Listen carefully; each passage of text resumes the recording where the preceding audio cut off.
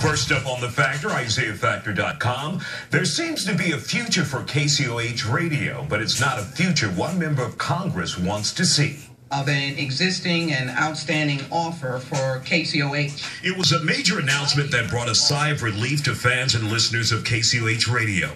The station would survive despite a letter of intent to buy it from a Christian broadcasting company last month. This station maintained its presence through the good times and the bad times. The owner of KCOH, Tom Patrizio, announced on air Friday he signed a lease agreement to move the African-American geared format to 12:30 a.m. on the dial.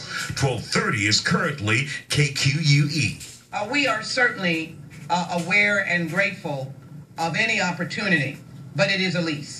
Congresswoman Sheila Jackson Lee steps into the picture and says a community should not settle for a KCOH under a lease agreement.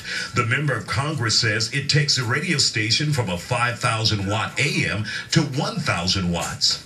If you're a station that is now almost 60 years old or 60 years old coming up, do you want to go upwards to reach and expand the voice, or do you want to go in another direction? So we wanted the station.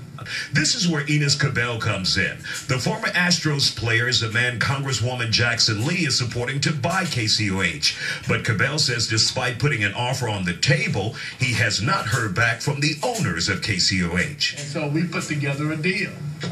We had him send a letter to the Patrizio group, the partners, and that letter was sent.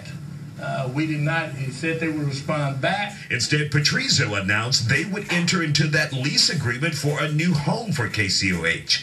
What does that mean for the offer on the table from Kcoh and his investors? For now, it remains just that, an offer with no takers. Also in The Factor, Mayor Annise Parker says that rumors are not true.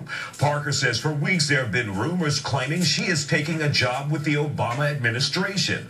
The mayor says she's not sure where that rumor began, but she will remain in Houston and run for her final term here.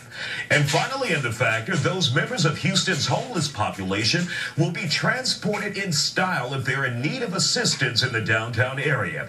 Now, the Houston Police Department unveiled its new homeless outreach van, and it's a Mercedes-Benz. HPD spokesman John Cannon says it's a far cry from the old 1999 beat-up van the unit has used for several years. Now, the van will be used to transport the homeless to various government agencies to get assistance.